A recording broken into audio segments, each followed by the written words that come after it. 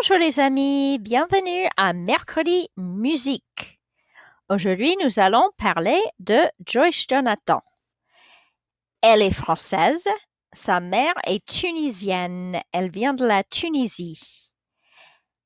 Joyce Jonathan compose ses premières chansons à l'âge de 7 ans, quand elle était petite.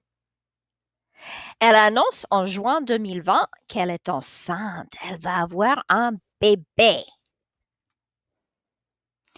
Pour faire une phrase négative, vous devez faire un sandwich des verbes. So, if you want to say you don't or you aren't doing something, you have ne as the piece of bread on the top of the sandwich. And then the verb, which is the meat of the sentence or the cheese or whatever you like to eat.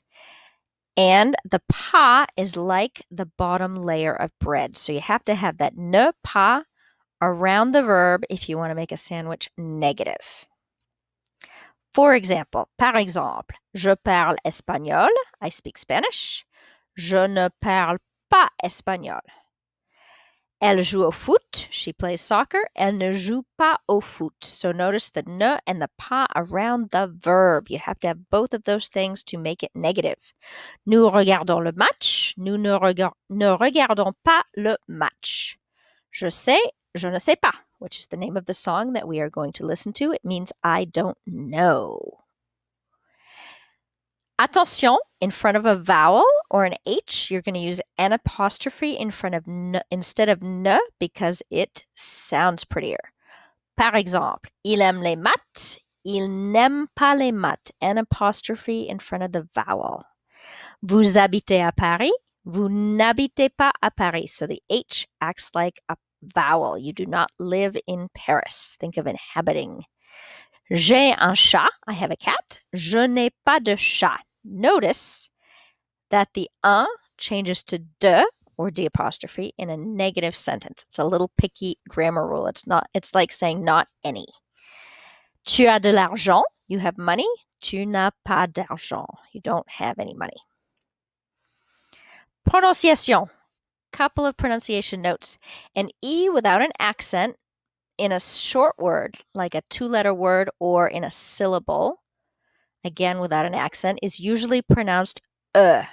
Par exemple, je, le, de, ne, as in je ne sais pas, me, se, and te. Short words ending in S, like these three-letter words, are usually pronounced like the A in hey. Par exemple, les, des, mais, sais, or te. So not the same thing, and that's super important because le means the for one thing, singular, and les is more than one thing. So that's important. Final S is almost never pronounced. For example, dent, sœur, chien, garçon, mais. Practice saying the title of the song we're about to listen to. Je ne sais pas. Je ne sais pas.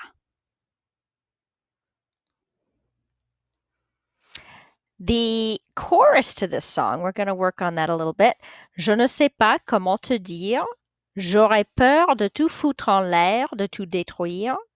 Un tas d'idées à mettre au clair depuis longtemps, mais j'ai toujours laissé derrière mes sentiments.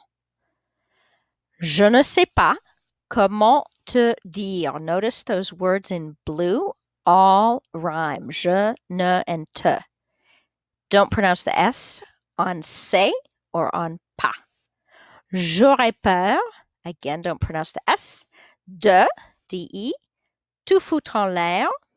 De tout détruire. Un tas d'idées à mettre au clair depuis longtemps, mais j'ai toujours laissé derrière mes sentiments. So don't pronounce those final S's. If you have an E with an accent on it, it sounds like A, like idée, ideas. C'est tout. Merci. Au revoir.